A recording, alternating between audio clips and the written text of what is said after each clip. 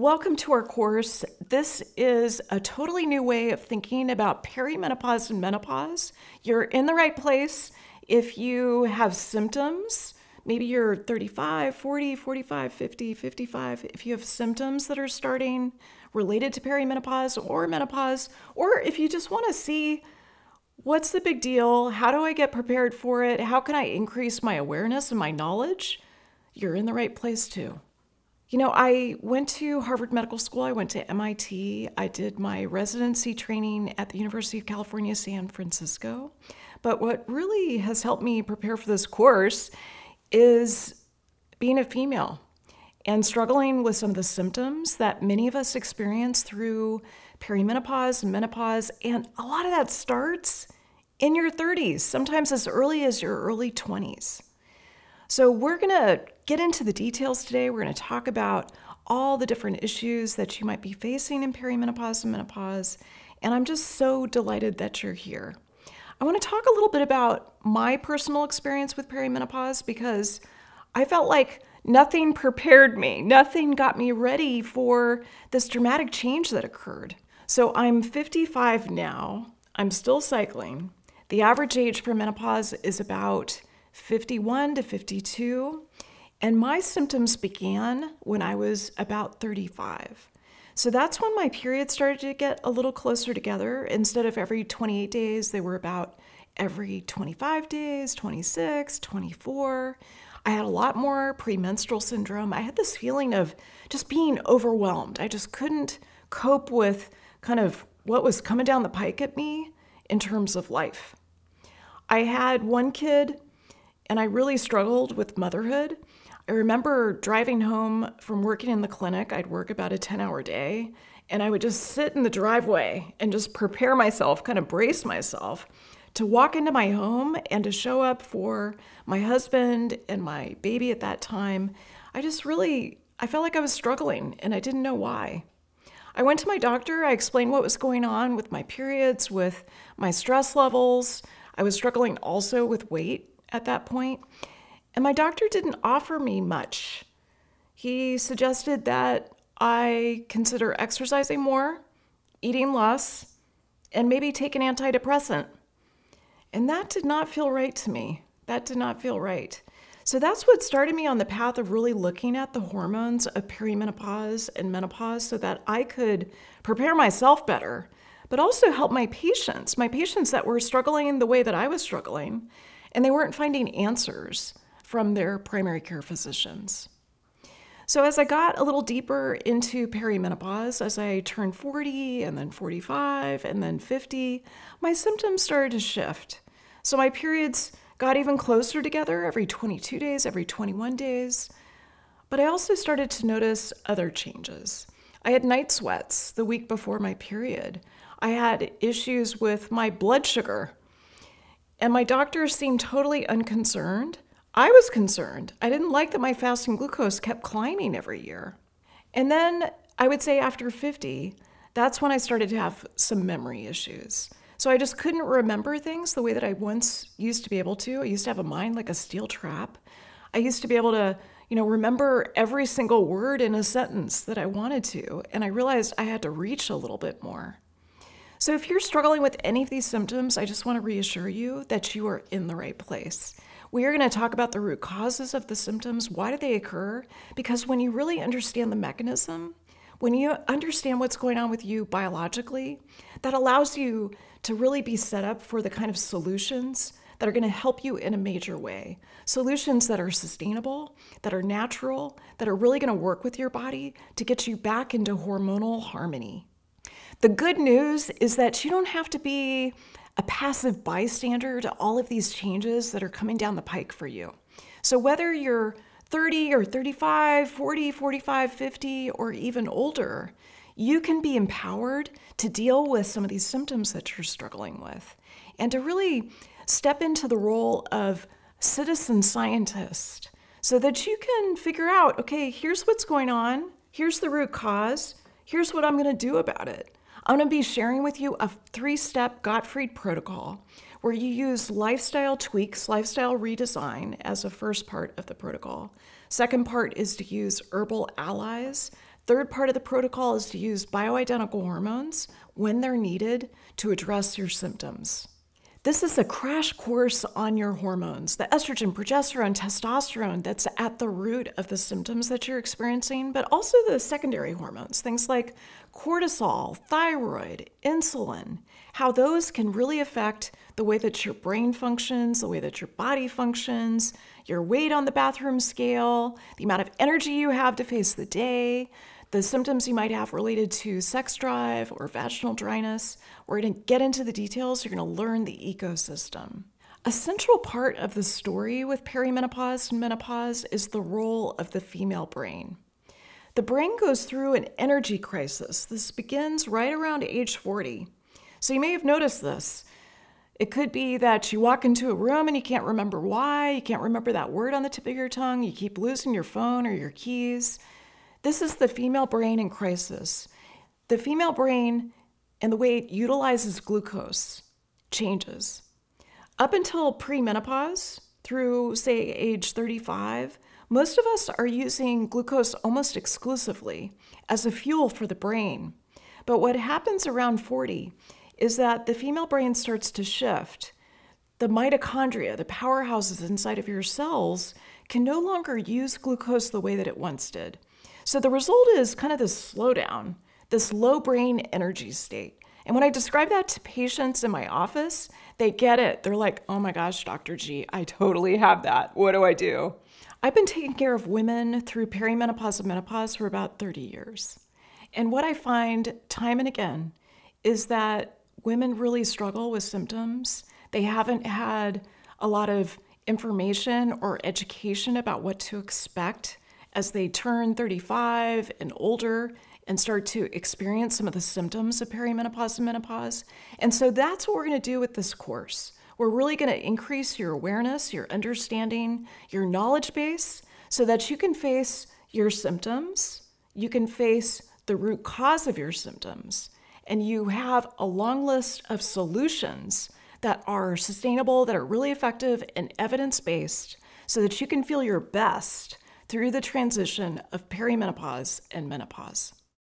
What I find talking to women is that there's a lot of misinformation, there's a lot of myths out there about what you're up against in perimenopause and menopause.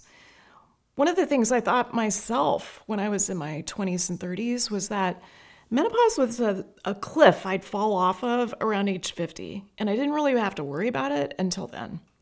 But the truth is, your hormones start to change, sometimes in subtle ways, sometimes in dramatic ways, beginning much earlier. So that can be in your late 20s, especially with testosterone and DHEA. It can be around 35 to 40 as you begin to run out of right eggs, with progesterone declining. And then in your 40s, you might notice that your estrogen begins to decline. So those are some of the changes that occur much sooner than the average age of menopause. In fact, a lot of us go through perimenopausal symptoms for 10 years, in my case, 20 years before the onset of menopause. There's other people who are really well prepared, super aware about the changes that are occurring. They're on top of their hormones, and they often struggle with symptoms for a much shorter duration, maybe just a few months. And what we want is for you to have choice, to really have a lot of awareness and knowledge about how to deal with these symptoms that you're experiencing so that you can have the best transition ever. Another thing I hear from my patients is that they go to their doctor with symptoms of perimenopause. Maybe it's, I can't sleep anymore, or I'm a total bitch at home. I just am yelling at my children. I don't know why. I feel so irritable. I'm more moody. Or I don't have energy like I used to, or I'm so hot all the time. I'm having these hot flashes, power surges. I've got night sweats.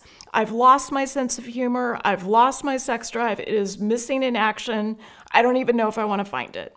So they take those symptoms to their doctor, and often their doctor is not very helpful. Their doctor says something like, you're getting older. You're 42. You're 45. You're just getting older. This is how it is. Accept it. Get used to it. And I just want to say, no, that's not right. It's not accurate. There's so much that you can do so that this time really supports you. And it does what I think it's meant to do, which is to help us transition from kind of those householder years that we have through our 20s and 30s. Some of us are working on career, some of us are working on family, some of us are doing all of the above. It's a time to shift from especially 40 to 65, to shift from that householder role to more of a role of connecting to your purpose, connecting to your mission. It's almost an initiation. I think of perimenopause and menopause as an initiation, a time to step back from dominant culture and to really understand, am I living life on my own terms? Am I still controlled by my mother's script or my father's script? Or am I living my life in a way that is completely aligned with what it is that I want? So perimenopause is known as, the period of time around menopause. So it can last a few months, it can last a few decades, depending on how attuned you are to the symptoms. But what's happening behind the scenes is that your ovaries, if you still have them, are producing less and less of the sex hormones. Progesterone first, and then estrogen, and then for some of us, testosterone. So you're producing less sex hormones, and once you drop below a certain threshold, that's when symptoms can begin. Those can be physical symptoms. It could be breast tenderness. It could be that fibroids are growing in your uterus. You've got heavier bleeding. It can also be emotional symptoms, more irritability, more premenstrual syndrome, more premenstrual dysphoric disorder. So there's a lot of different symptoms that can result from perimenopause, and they can also vary woman to woman. Menopause is when you go a full year without a period. So really, menopause is just one day. It's when you have your 1-year anniversary and hopefully you throw yourself a menopause party. So menopause is really a biological construct, a year without a period, or if you've had, say, a hysterectomy, it's when you go with an FSH, a follicle stimulating hormone level, that's greater than 25 or 35. So menopause is a biological construct, but it's also a sociocultural construct. And I think this is super important because I remember when my mother was going through menopause, and she said to me, "Sarah, I feel like I'm disappearing. I feel like there's so much emphasis, when I read Vogue magazine or when I'm online, when I'm watching TV shows, there's so much emphasis on a youth culture. And once you hit menopause, you just start to disappear. It's like you're on the sidelines. You're more dismissed." And I was so sad to hear that from her. And I made a vow at that time to just say, whoa, stop, can't do that. Hold up. We need to really value women as they're going through this experience of perimenopause and menopause. We need to support women so that we can take care of ourselves in a whole new way. We need to tend and befriend each other so that we can activate oxytocin, get that together with estrogen so that you really feel bonded and connected and loved and supported. When I was living in Alaska, getting ready to go off to Harvard Medical School, in Alaska, they used to have the saying that if you go to Harvard, you have to overcome it to come back into the state. So I was thinking about that. But I was also thinking about one of my mentors, Christiane Northrup. And Christiane Northrup, who wrote Women's Bodies, Women's Wisdom, said something really valuable to me. She said that when you're in your reproductive years, so that's, from puberty until you stop cycling regularly around 35, 40, 45, when you're in your reproductive years, you have a different level of estrogen and progesterone and testosterone every single day of your cycle. Those different levels of hormones, in some ways, force you to be accommodating, force you to kind of roll with the punches and sort of put up with all the things that are coming your way. It kind of works with those of us with a trauma history, and we're people pleasers. So we accommodate. Then when you hit perimenopause and you no longer have this kind of predictable level of hormones each day, the hormonal veil comes off and you start to speak your truth for the first time. And that's what I get really excited about with perimenopause and menopause, because it allows us to step into our power and to really make choices about how we want to live our lives, to look at things like people pleasing, to see how some of these behaviors either are serving us or no longer serve us. So the more that we can step into our power, understand what's going on with our bodies, that allows us to really have the wind at our back. I think of these hormones as really supporting us in speaking our truth, getting radically honest, and going through this initiation process. What is perimenopause? What is menopause? I think it's really important to understand that estrogen is the primary starring role of the transition that women experience through middle life. So estrogen is a primary regulator of the female body. It does a lot of different things at different life stages. So it's pretty low when you're first born. You get a little estrogen from your mother. But when you hit puberty, that's when your estrogen levels start to fluctuate quite a bit. And so that's when a lot of women will notice the acne, the breakouts, they have breast development, they've got development of their uterus, they get their menstrual period. So puberty is a huge change in terms of the female body. Then there's this relatively stable period of time during your reproductive years. So that's usually during your 20s and 30s, sometimes into your 40s.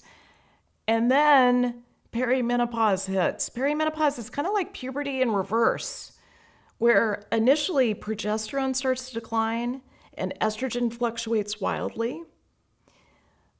And then in the second phase, estrogen declines. And then in menopause, you're in a state where estrogen, progesterone are low, and you may or may not also have low testosterone. So the definition of perimenopause is that it's the period of time around menopause. So it's typically about the 10 years from, say, 42 to 52, somewhere in there, where you notice some subtle changes, usually first with your menstrual cycle, but then you can broaden it to include emotional symptoms like irritability, mood swings. You can have more depression. You may notice hot flashes and night sweats. You may notice bladder infections, decreased sex drive. You may notice that your joints are not quite as lubricated as they used to be. You might have frozen shoulder or you're stiff in the hips.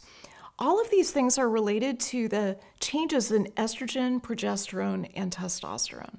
Menopause is when you go 1 year without a period. So full stop, 1 year, it's just one day in your life. Menopause is that 1 year point of no bleeding. After that is postmenopause. So how do you know if you're in perimenopause? I have a lot of women who are in that 35 to 45 year age group, and they're just like, I don't know.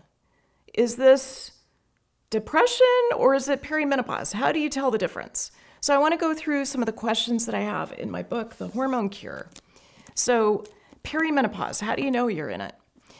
Well, one thing is that, say, over the last 6 months, you may have noticed that some of your householder responsibilities, like going to the grocery store or your chores at home, cleaning up around the house, you're just a lot less enthusiastic about it. In fact, it's really the last thing on your mind. You may notice that you want to be more socially isolated. You may notice, for instance, that when you go to a party, you can't wait to leave. When you have plans, you might be thinking, I really hope they cancel. That is perimenopause, very common. A lot of women notice that their pants don't fit the same way. They can't button their pants. They've got more belly fat than they used to because one of the changes happening behind the scenes is the way that estrogen is talking to insulin.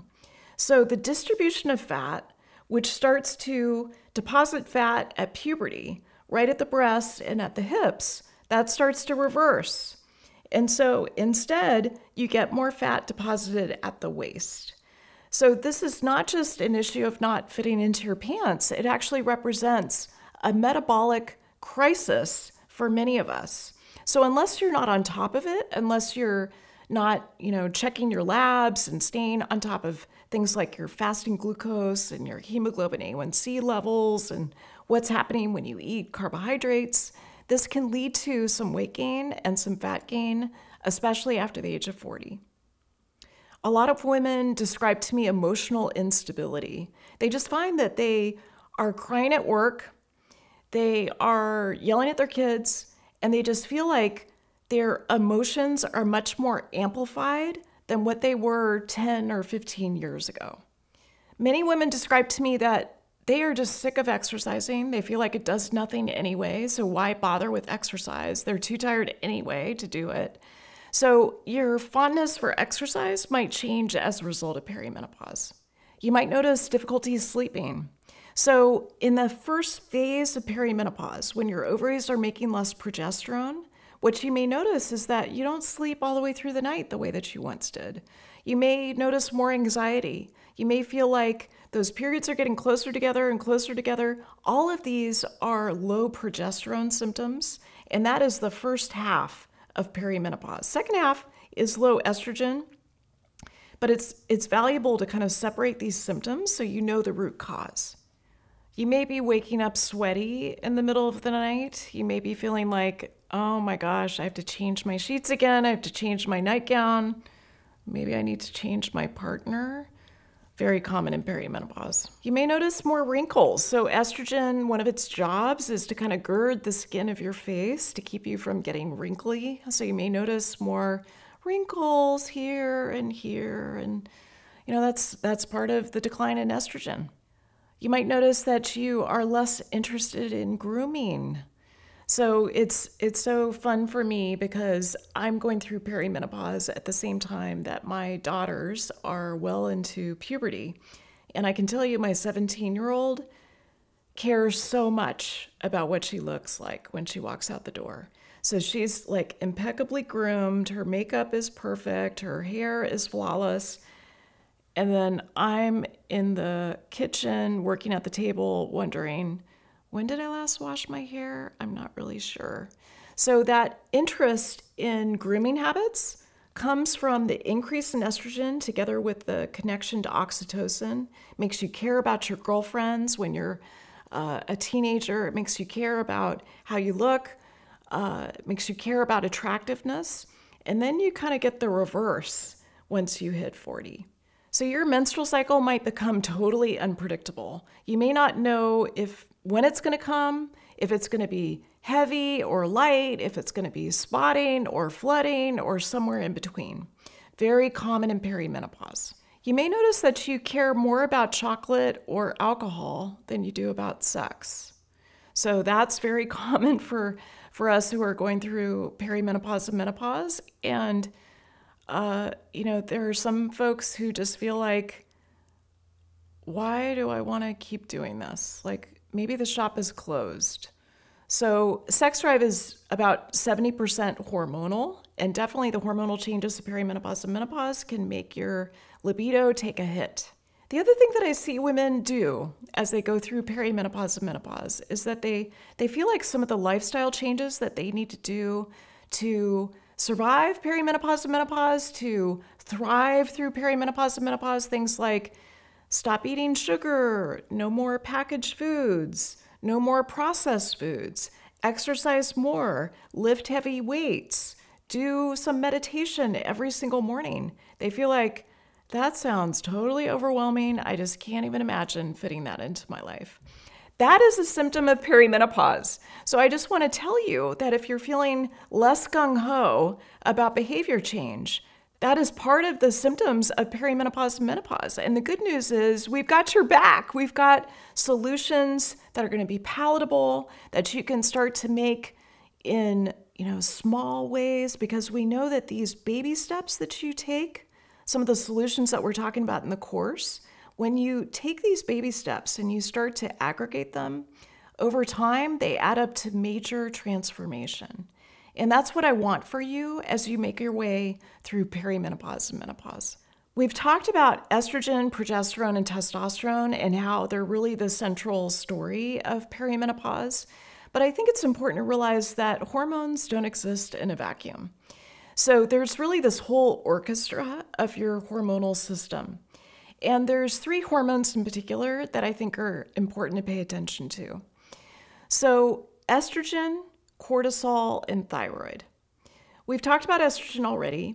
It's the primary regulator of the female body. It's in relationship with progesterone. I think of them as tango partners. So you want them to be in really good balance where one doesn't dominate over the other. So you want balance between estrogen and progesterone. But estrogen also crosstalks with thyroid hormone. Thyroid determines the speed of your metabolism. It's like your gas pedal, and it decides how fast or slow you burn calories. It's involved inside your cells with how fast you're making biochemical products. Cortisol is so essential. It's really the most essential hormone out of all the ones that we're talking about. In fact, I had someone on a podcast say, oh, it's like Michael Cortisol Leone. Cortisol is kind of like the highest priority because you can live without estrogen. You can live without progesterone, testosterone, but you really need cortisol. You need thyroid too, but you definitely need cortisol. It's involved in so many different things. It controls your blood sugar. It's involved in your ability to have a stress response, fight, flight, freeze. It's also involved in your response to your immune system's response. It modulates the immune system.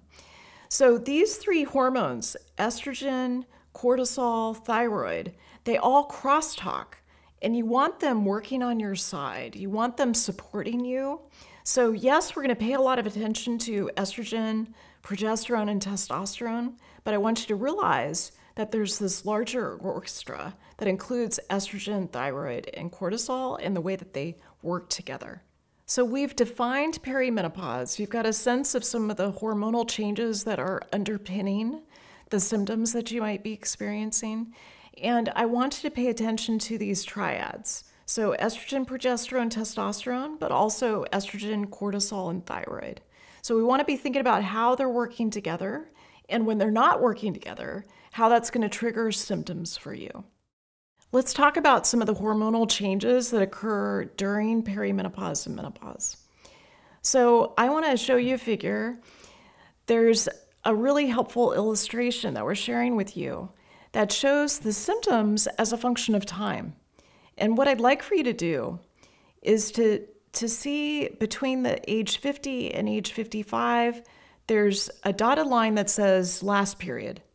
So we know the average age for menopause in the United States is around 51 to 52. And if you take that dotted line and bring it up to the top of the figure, what you'll see is the symptoms to the left that are associated with perimenopause. That includes weight gain, fibroids, more cramping, breast tenderness, irritability, more hunger, insomnia, vaginal dryness, loss of libido.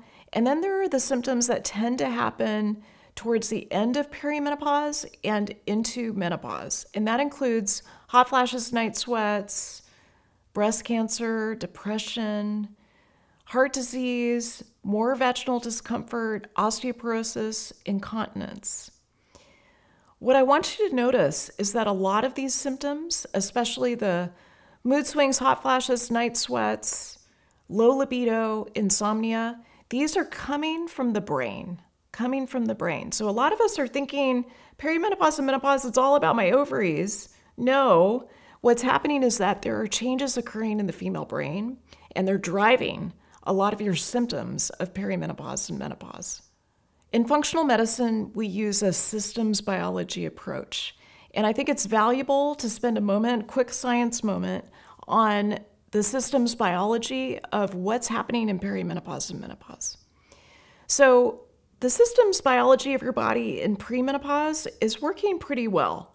For those of us who have regular periods every 28 to 30 days, you've got, these changes in your estrogen, progesterone, and testosterone each day. Testosterone tends to peak around day 14, estrogen peaks around day 12, progesterone peaks around day 21 or 22. So these are kind of the normal cycle of your hormones. And then the control system stops working so well. In a systems approach to hormones, you really want to start at the top, which is the female brain. The parts of the brain that control your hormones are called the hypothalamus and the pituitary. So these two parts of your brain are involved in controlling your levels of hormones. And what happens is that once you start to run out of ripe eggs in your ovaries, the message, the feedback loop between your brain and your ovaries starts to falter. So it doesn't work the way that it once did. You can think of the hypothalamus and the pituitary as kind of the boss of your endocrine organs and the rest of your body. So certainly your ovaries, but also your thyroid gland, also your adrenal glands, which are the place where you make most of your sex hormones, including cortisol, pregnenolone, DHEA. So the control system starts to get wonky, typically sometime between 35 and 45. The other thing that you want to keep in mind is that if you're someone who's experienced a fair amount of trauma, either as a child or as an adult, that can really disrupt your stress response system, and it can disrupt the control system for your hormones. So what I see time and time again is women who've experienced significant trauma. Maybe they've got an elevated ACE score, adverse childhood experiences, and they have a rockier time going through perimenopause and menopause. So we want to be thinking about those triads, estrogen, progesterone, testosterone. We also want to be thinking about the crosstalk between estrogen, cortisol, and thyroid, and how the control system can sometimes be jacked up before you even enter perimenopause. And if it is, it can make the process, the transition, even rockier. A lot of women wonder if they can do some testing, blood testing, to see where they are. And the answer is yes. And if you get told by your clinician that you can't tell, that hormones fluctuate too much and it's not worth measuring them, I would recommend that you find a more collaborative clinician to work with. So hormone tests really give you a lot of information through perimenopause and menopause. What we know is that in the first phase of perimenopause, when progesterone starts to drop, if you're still cycling, you can measure your progesterone usually on day 21 or 22 and see if it's 10 or higher. If it's less than that, it means that you're starting to run out of progesterone. Your progesterone levels are low. And it gives you symptoms like shorter time in between your periods, it can make you feel more anxious, and it can disrupt your sleep. So that's the first phase. You can measure progesterone to assess that. Once estrogen starts to decline in the second half of perimenopause, that's where you find that your estradiol levels are not quite what they used to be. So they used to peak around day 12 of your menstrual cycle. Now it might be 20 or less. So you can measure estradiol as a way of checking to see if you're in phase 1 or phase 2 of perimenopause. The way that we deal with hormone therapy in terms of women going through these different phases of perimenopause is that typically we just treat with what's missing. So in the first half of perimenopause, when progesterone is low, that's where we want to give a prescription for natural progesterone, especially in women who are struggling with sleep, because we know from randomized trials that it improves your sleep. In the second half of perimenopause, when progesterone is low and then estrogen is low, you want to treat both of those in people who are a good candidate. And then you can use blood testing. You can do some additional testing too, such as with dried urine. You can check cortisol with saliva. But you can use blood testing to assess where you are and then also to monitor therapy. So if you're starting to notice that this is a lot of information, don't worry, that's a symptom of perimenopause. One of the things I recommend is that you take my questionnaires. So we've got a number of questionnaires in the course that you can use to identify which of your hormones are out of balance, and that can then allow you to use the Gottfried protocol to address that specific hormone imbalance. One of the most common questions I get is, what about hormone therapy? What could I take during perimenopause versus menopause? So if you're feeling somewhat overwhelmed about all the things that we've covered right now, I just want to let you know that we're going to go over this multiple times. So you may hear it once here, and then you're going to hear it again in the future. We're going to make sure that you understand this. So in the first half of perimenopause, when progesterone is low, maybe your periods are closer together, you're having trouble with sleep, you're struggling with anxiety, that's when I like to give progesterone. So progesterone on its own. I don't do that in menopause. I only do that in perimenopause, the first half of perimenopause. If I have someone who's got low estrogen symptoms, maybe they've got some memory issues, they've got vaginal dryness, they're noticing that their mood is not quite what it used to be, that's when I add estrogen together with progesterone. So that's the second half of perimenopause, and that continues into menopause. So estrogen plus progesterone in the second half of perimenopause, continuing into menopause. Another question I get is, why are we gaining weight and what can we do about it? So there is this metabolic crisis that happens after age 40. For me, it started around age 35. I just could not lose weight no matter what I tried. And there is this entire change that's occurring below the hood where you can see that the way that estrogen and insulin are talking to each other begins to change. So estrogen is not what it used to be. You don't have the same levels that you once did. You have less progesterone, less soothing. You're not sleeping as well. That then jacks up cortisol the next day if you don't sleep well. And it leads to this redistribution of fat in your body so that you have less fat getting deposited at your breasts and your hips, more at your belly. There's also this change that occurs related to insulin and estrogen, where after age 40, you gain about 5 pounds of fat and lose about 5 pounds of muscle every 10 years, decade after decade. So unless you're doing something specific about it to address your insulin, to measure your insulin and make sure that you're in a good metabolic state with metabolic flexibility, able to burn carbs as well as ketones, metabolically healthy with a normal fasting glucose, a normal hemoglobin A1C, optimal range for your blood testing. Unless you're doing something really specific about it, you may notice that you're gaining weight through this process. So the more that you're going to pay attention to your food, the way that that is helping to feed your hormones and also keeping your insulin in check, that's going to really help you prevent the weight gain that can occur for a lot of us as we go through the transition. This is the end of part 1. You might be feeling like, wow, that's a lot of information. It's a lot of detail. Quick reminder that we're going to get into all of the details as we get further in the course so that this really makes sense to you and you understand step by step what solutions to put in place.